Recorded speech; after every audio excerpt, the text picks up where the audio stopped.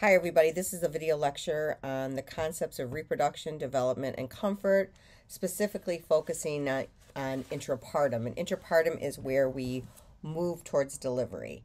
Now, I'm going to go through your PowerPoint like as I've done for all of your other video lectures. However, there's some things that I'm not going to be able to really talk about because they really need to be demonstrated or shown in class with some of the models that we have.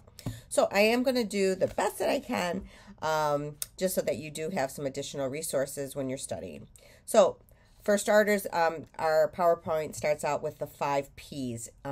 Powers, passageway, passenger psych, and position. And all of these are different but very important facets in moving somebody towards labor. So we will start with the powers, and there's 2 different types of powers. There's the involuntary or the primary powers, or the secondary, which are more voluntary. Primary powers are involuntary uterine contractions that occur in the upper part of the uterus, and you're going to see like as we had talked last week, when the uterus is not in labor, the cervix is at the bottom and it's thick and it's long and it's closed and it's kind of to the back. Well, what it has to do is it has to come forward, it has to thin, and it has to dilate. So therefore, in the beginning of labor, the bottom part of the uterus is very thick. But as the fetus pulls down because of the force of the contractions going here and here, this becomes thinner and this becomes thicker as it's kind of pushing the fetus out.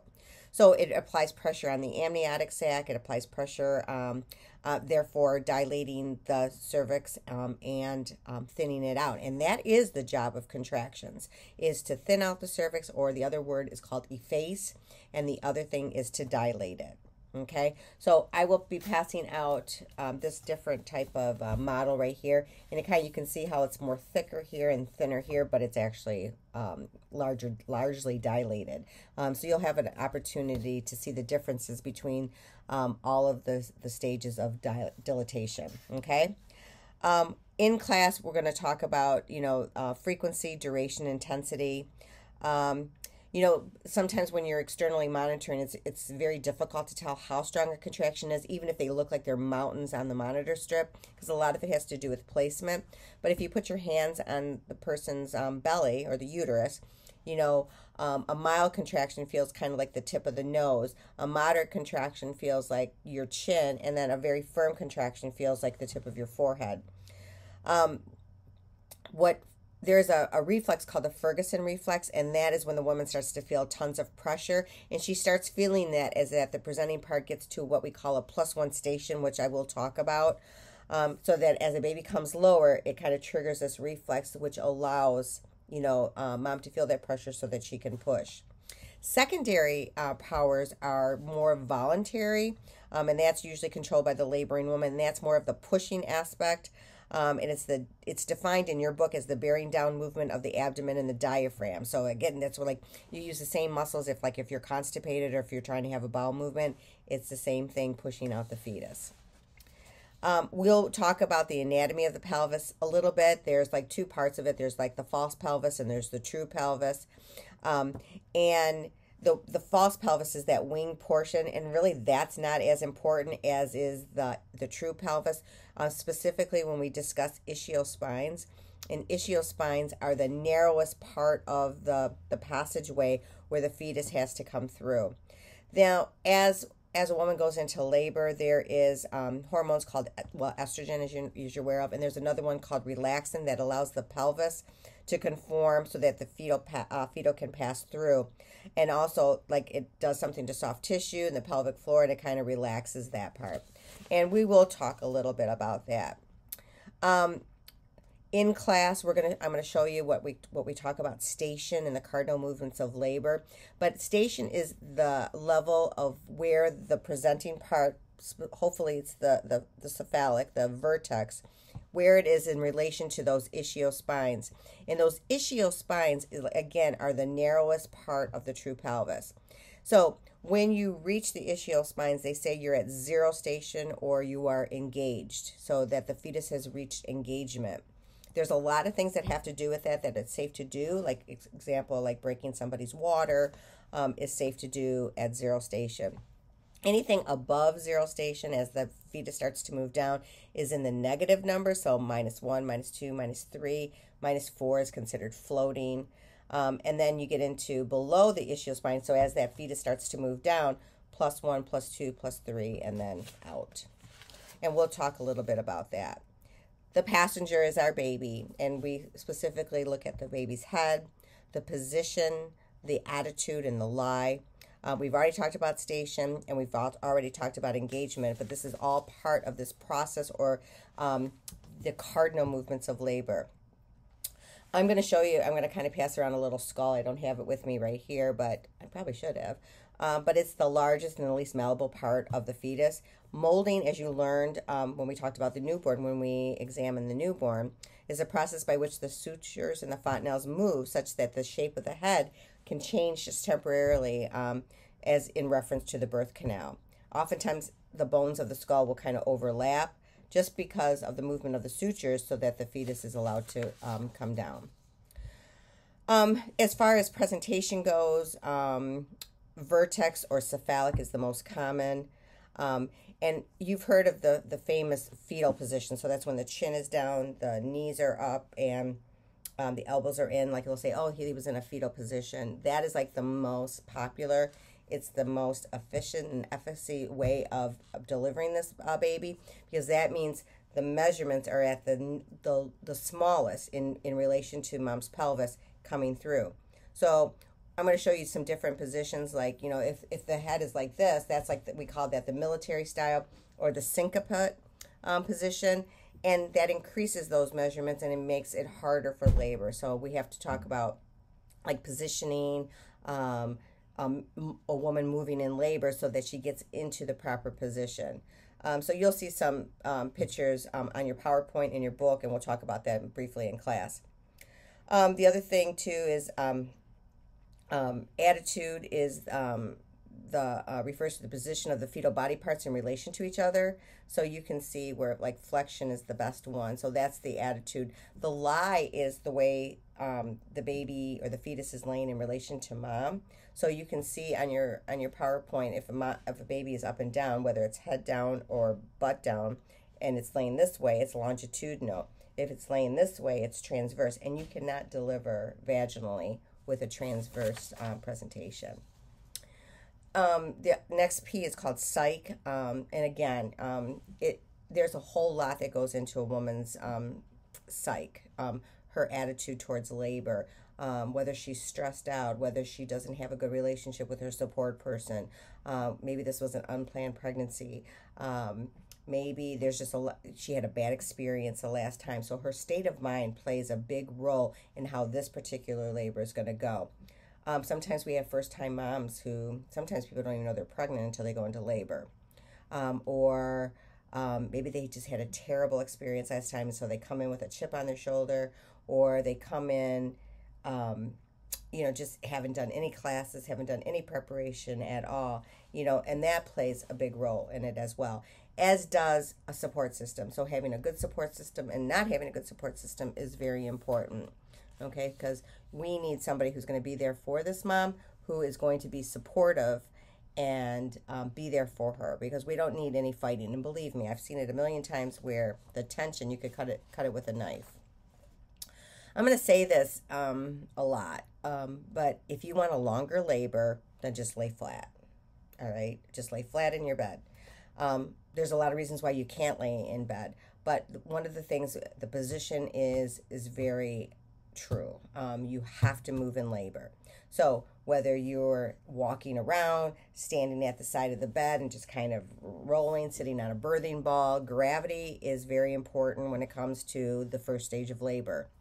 Hands and knees, or knee chest as we call it, is really important. Laying on your side is really good. You have to move during labor, and the reason too is because there's a syndrome called supine hypotension. Okay, so again, that is where that gravid uterus rests on that vena cava, therefore decreasing perfusion, and you might see some fetal heart changes and things like that, and decreases cardiac output on the mom and all of that. So for that purpose, moms should never be flat in bed. They should be up just a little bit or on their side, moving around as much as they can.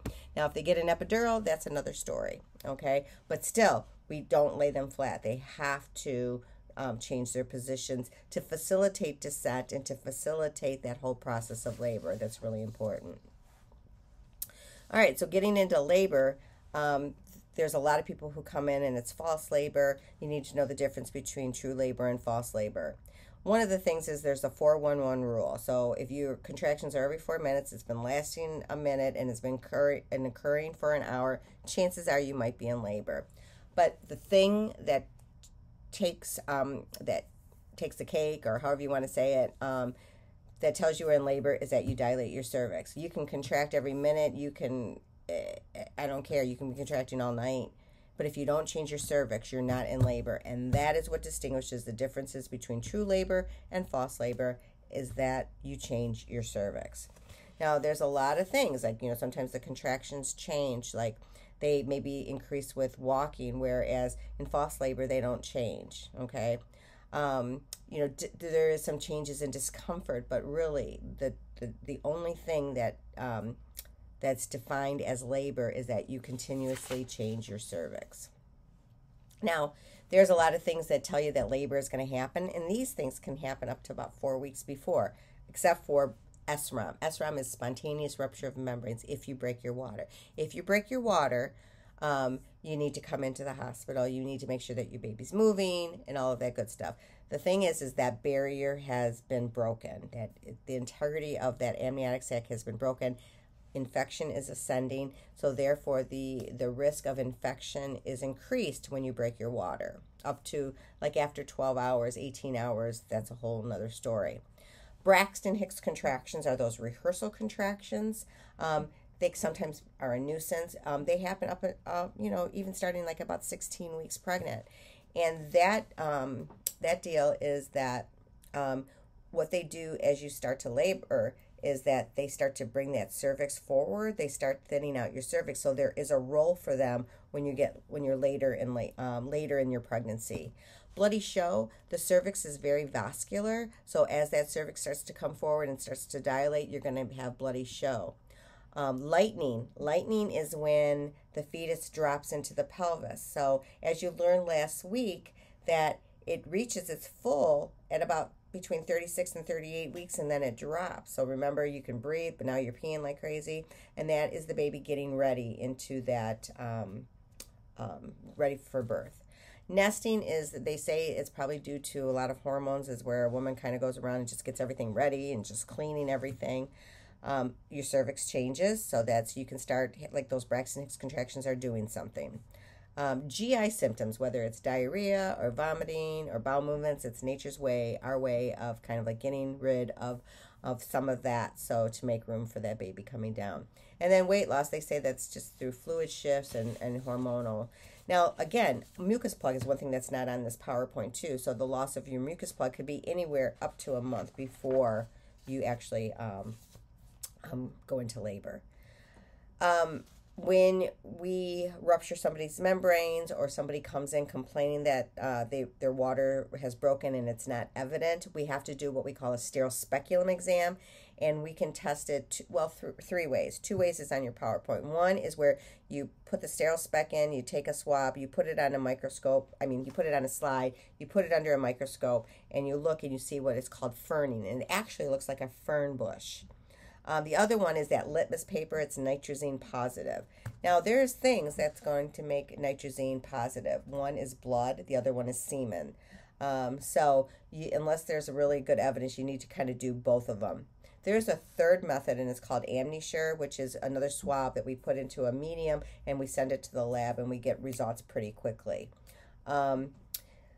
Probably the biggest thing for interventions after a rupture of membrane. So if your patient comes in complaining of rupture of membranes, and then you say, oh, has the baby been moving? And they'll say, you know what, I really haven't felt the baby move.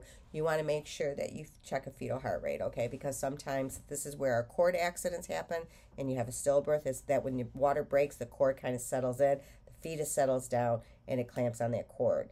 And it doesn't happen very often, but I'm just saying it's a different environment, so that you need to check the baby's heart rate. Even if we break the water in the hospital, the first thing you want to do is just listen to the baby for quite some time, and just to make sure that everything is good into this new environment. I guess on page 125 in your book, it has step-by-step instructions on how to assess for it, but this is the things that we typically do.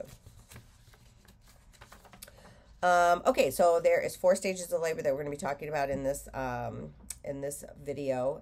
The first stage is kind of like before delivery, so it's from 0 centimeters up to 10 centimeters, where you're from 0 to 10. So here's 10, and that's second stage is first stage goes into 3 stages. There's early, latent, okay, that's 0 to 3. Your active is 4 to 7, and your transition is 8 to 10. Your book mentions active being 3 to 7, and that's fine. But you know what?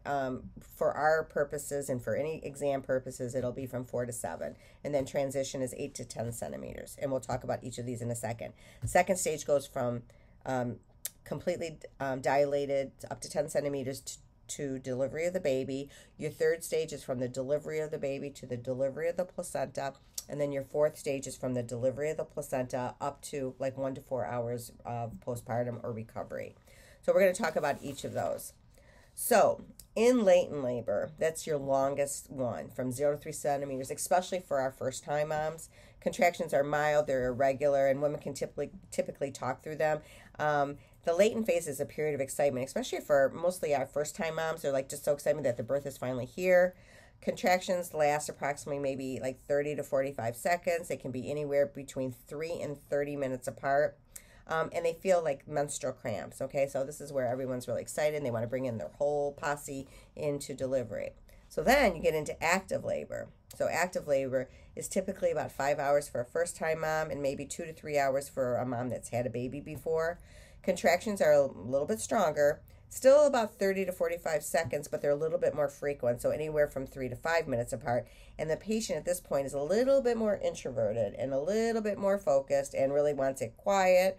And sometimes this is the stage where they want an epidural. Now, I'm not saying we don't get epidural requests like at 2 centimeters, because we do.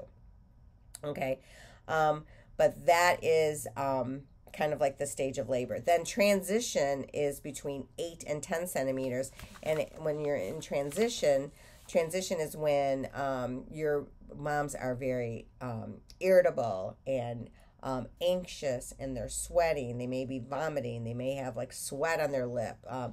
They are just, it's the fastest stage. It's the most intense stage before you get to start pushing.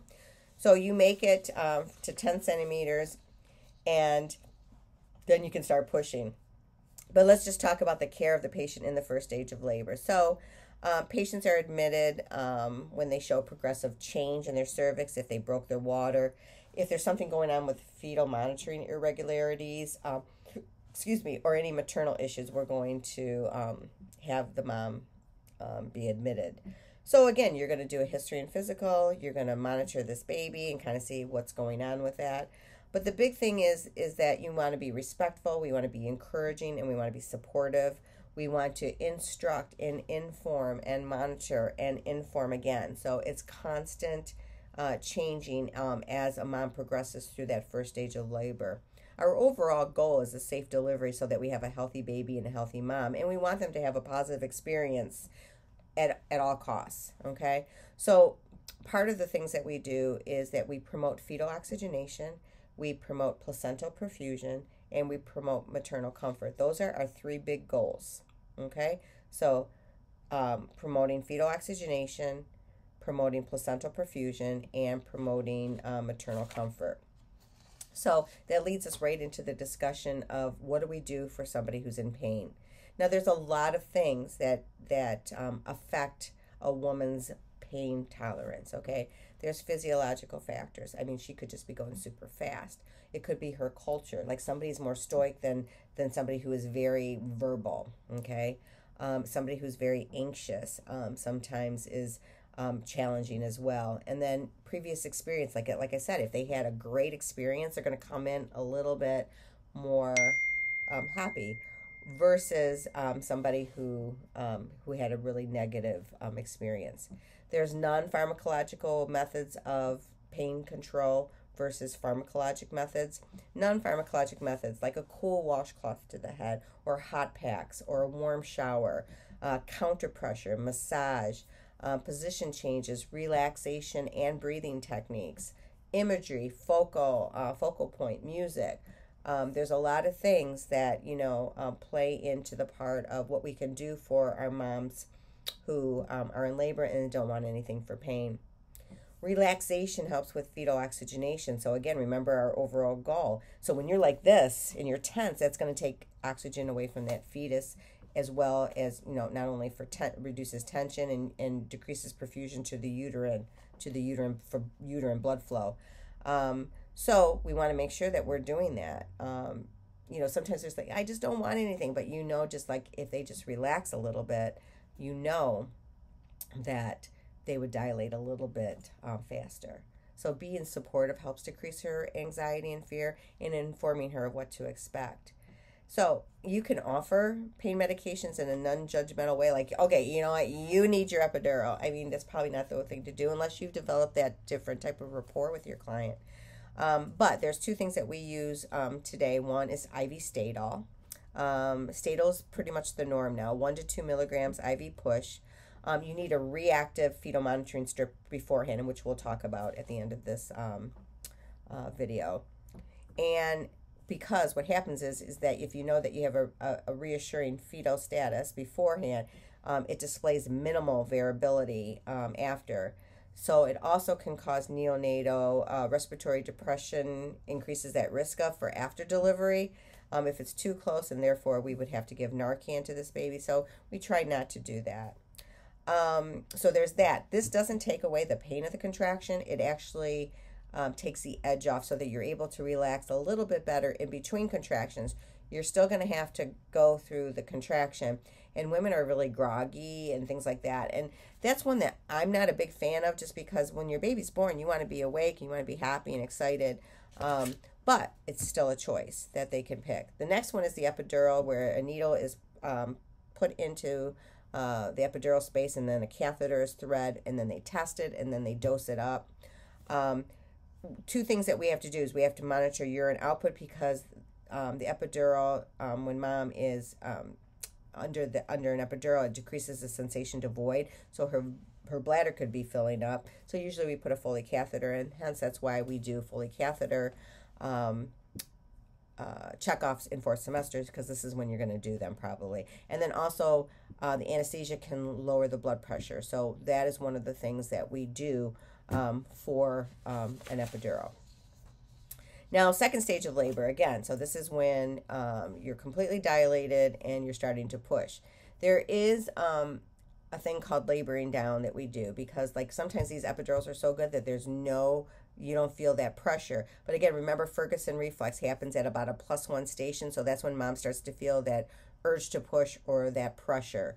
So there's a lot of things that we're going to do. Like nursing interventions would include like hygiene, especially if they're like having a bowel movement while they push, or they're leaking fluid, or they have bloody show. So we can just try to keep that little bit area. Plus a warm compress on the vagina helps, decrease the risk for tears. So see how supportive the coach is, so you're assessing that, and and also just communicating and encouraging and teaching pushing techniques, because you can't say to you, oh my god, you suck at pushing. You can't do that. Okay, you have to be informative and encouraging. But we also have other roles. I mean, you got to be checking, mom's, how's she doing with this? How's she handling pushing? How's the baby doing? How is the supportive person? Once she crowns, making sure she stays focused, as far as that goes. Maternal position for pushing, actually the best position is squatting, because that opens up the pelvis, and then there's that gravity. But you probably will not see that. You will probably see them kind of laying in a very low Fowlers, with somebody holding their legs, them holding their legs back, holding their head up, and pushing. And then they put into stirrups in the lithotomy position for delivery. So that is kind of like what you're going to probably see. You're also going to see two different types of pushing. There's called open glottis pushing and closed glottis pushing. Open glottis pushing is what's recommended, but you probably won't see that either, because basically what you're going to see is us doing closed glottis pushing, where it's you take a nice deep breath in, you hold it, and then you bear down, and then somebody's going to count to 10. Okay, so it's kind of crazy. And then take a breath, do it again. You try to get 3 good pushes in per contraction. Open glottis pushing is where you just like scream it out, but they say that's the best. However, that's still really not practiced wherever I've been. I think that's it on the second stage of labor. We're going to get into the cardinal movements of labor, and you're going to see that. So we've already talked about engagement and descent and flexion. Okay, so what happens is, and I'll show you this in class, but then comes internal rotation, then extension, then external rotation, and then expulsion. And you'll see that in class on next time that we're together. Care of the patient in the second stage of labor, again, it's you're going to check the fetal heart rate a little bit more frequently. I've already talked about nursing interventions. I tend not to do, I try to do vital signs a couple times during pushing, just because they're pushing every couple minutes, and then I don't want their blood pressure to be increased, which it's going to be because they're working hard. Episiotomies aren't routinely done anymore. Laboring down, we just talked about that. Basically, that's where we allow that pressure to mount. There's a lot of positive things about laboring down. One, it decreases operative deliveries with forceps or vacuum. It decreases the chance of decelerations, and increases the chance of getting an episiotomy. So we've already talked about this already. Then the third stage of labor is from the delivery of the placenta, from the delivery of the baby to the delivery of the placenta. And what's going to happen is when the baby is born, the uterus is really low. But what happens is as the placenta starts to detach, the uterus rises. So the uterus kind of changes shape, and it starts to contract. You might see a sudden gush of blood. You might see a little trickle of blood. And then you're going to see the umbilical cord lengthen a little bit as the placenta starts to detach. And again, you need to look at that and make sure that it's intact. I'm hoping all of you will have that opportunity to play with the placenta in the hospital, because I think it really sends the message home. There's 2 sides of the placenta we had talked about with fetal development. The maternal side is what we call the dirty Duncan, and it is filled with all different types of vessels and fibrous areas, and that allows it to latch on or to implant into that wall of that uterus. And then the other side is called the shiny Schultz, and that's where the amniotic sac is. That's where the cord is usually, and that's where the baby lives. So those are things that we do.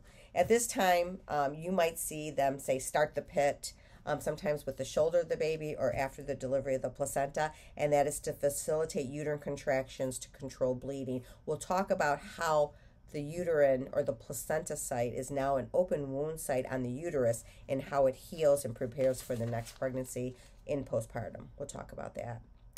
Care of the patient in the fourth stage of labor. So this is after the delivery of the placenta.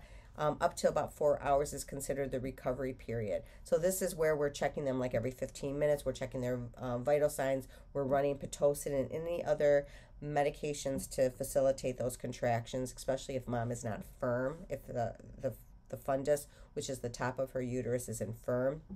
We're going to check her bladder. We're going to check any type of laceration or episiotomy site. We're going to check her vital signs. We're going to look for for her feeling in her legs to come back if she had an epidural.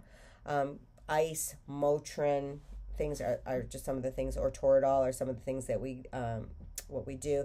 We also encourage, skin to skin, and we also encourage breastfeeding. And that is it for this particular monitor. I'm going to do a fetal monitoring lecture separate.